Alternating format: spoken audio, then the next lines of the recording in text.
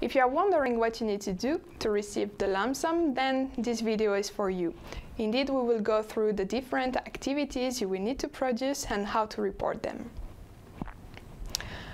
As you probably know, activities of Phase 2 are predefined.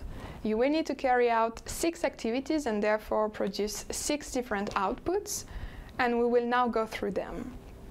First of all, you will need to submit the last progress report of Phase 1 3 months after the end of the reporting period as usual, so you will already be in Phase 2. Second, you will need to describe the implementation of each action plan in the progress report of Phase 2. And this includes the results achieved for each policy instrument and detailed on the implemented actions. In case there is no results or no implementation to report, you will need to provide the proper justification. You will have to update the project website.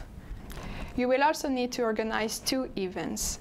First, you will need to organize a partner meeting with at least 90% of the partnership.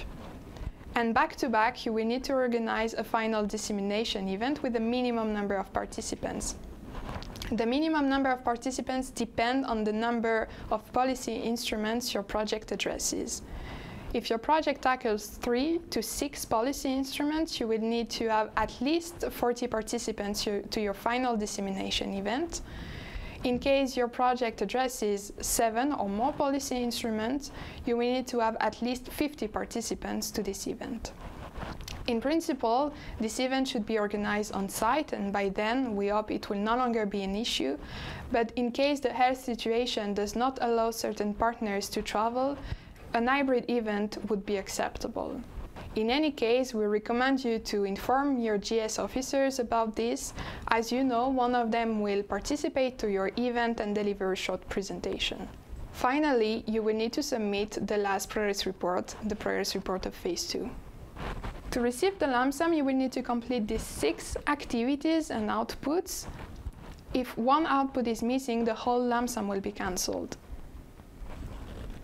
Now you are probably wondering, how can I prove these outputs were produced and then receive the Phase 2 lump sum?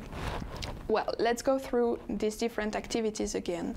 First, we said you need to submit the last progress report of Phase 1, and for this, there is no need to provide any supporting document. We will be able to go and check in the system directly if you did so. Second, regarding the implementation of the action plans, this will be done directly in the progress report under Section 2 Results. For the website update, again, there is no need to provide any document. We will go and check directly your website. As for the organization of the partner meeting, we will ask you to submit 3 documents. First, you will need to submit the agenda of the meeting, then the notes, and finally, the signed list of participants. For the final dissemination event, again, we will ask you to submit the signed list of participants and the agenda. And finally, you will need to submit the last progress report, the one of Phase 2, in which the lump sum will be included. So as you can see, you need to provide supporting documents only for the organization of the partner meeting and the final dissemination event. You will be able to do so directly in the iHelp system.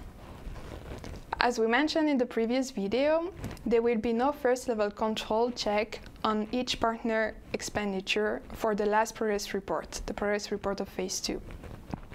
Then it means that there will be no individual partner report, but only the joint progress report filled directly by the lead partner. As usual, 2 GS officers will check your progress report.